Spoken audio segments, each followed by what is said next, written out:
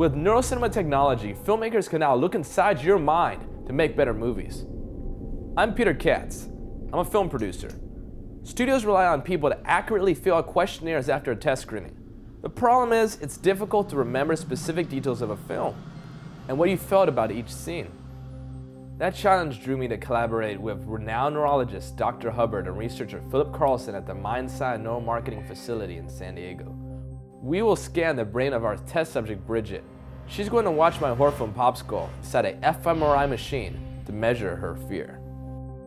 Bridget will watch 2 scenes in a Siemens 3T MRI.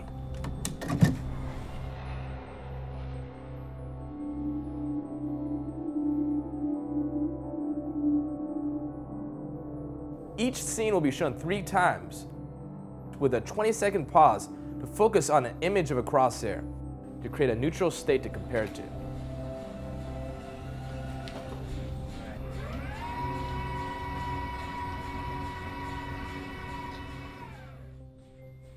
The data from the scan will be converted into a real-time view of Bridget's amygdala and other regions of her brain to be analyzed by the team. Okay, we're gonna get started, Bridget. Okay. Are you doing okay? Yeah. All right, here we go.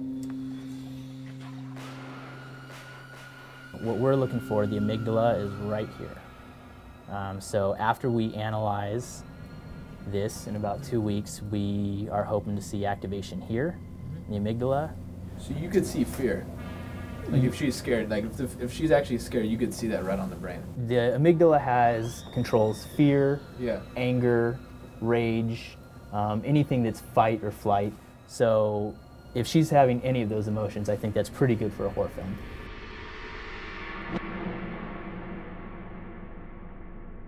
As a rule of thumb, red means scary and blue means not scary. The size of the activation fluctuates, changing in size based on Bridget's personal sensitivities. Sometimes activity disappears altogether if the action isn't scary or disgusting enough.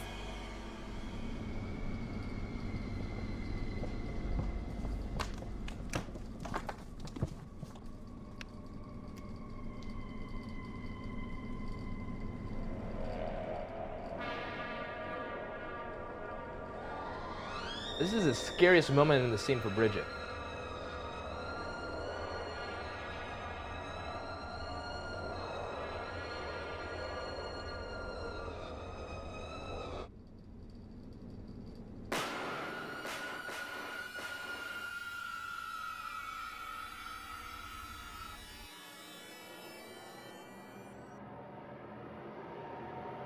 This is the least scary moment in the scene. With Neurocinema, I can improve my movie and know which cinematic techniques are scientifically proven to scare my audience.